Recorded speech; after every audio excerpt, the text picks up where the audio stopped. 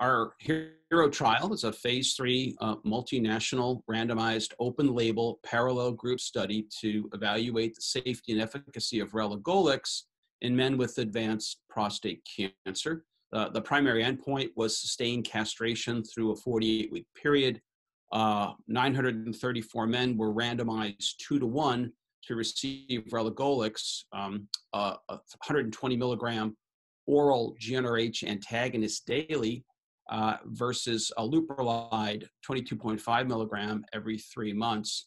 The oral once a day pill had a 1-day loading dose of 360 milligram. So T suppression through 48 weeks was our primary endpoint. We had numerous secondary endpoints looking at profound castration levels, typically regarded as a testosterone level of 20 nanogram per deciliter or less, and with corollary PSA findings. Additionally, we looked at a subset of patients for T recovery in both arms, 184 of the 934. And of course, we looked at adverse event profile, and we had a pre-specified analysis for patients for major adverse cardiovascular events.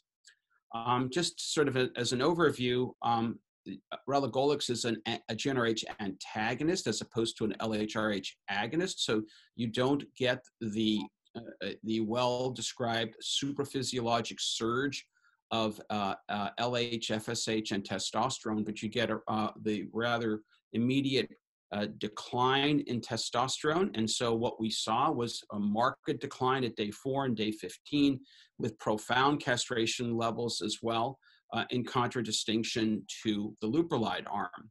And then ultimately what we found was not only did we meet our primary endpoint of non-inferiority, where we had a 96.7% T suppression in the Relugolix arm, an 88.8% T suppression in the leuprolide arm. And because of this, we were able to also look at the between group difference. And as long as it was less than the negative 10% non-inferior margin, which it was 7.9%, we thus could claim superiority in addition to non-inferiority regarding T suppression. As it relates to the subgroup or the subset of 184 patients who stopped treatment at the end of 48 weeks in both arms, 54% of patients in the Relugolix arm achieved normal testosterone levels by 90 days, whereas only 3% did so in the leuprolide arm. And then finally, in addition to the daily pill convenience, the T suppression, the T recovery, we looked at cardiovascular events, and there was a finding of 6.2% of patients in the leuprolide arm attained major adverse cardiovascular events, as opposed to 2.9% in the Relugolix arm. And that's described as a MACE, M-A-C-E, and these are non-fatal myocardial infarction, non-fatal stroke, plus all-cause mortality.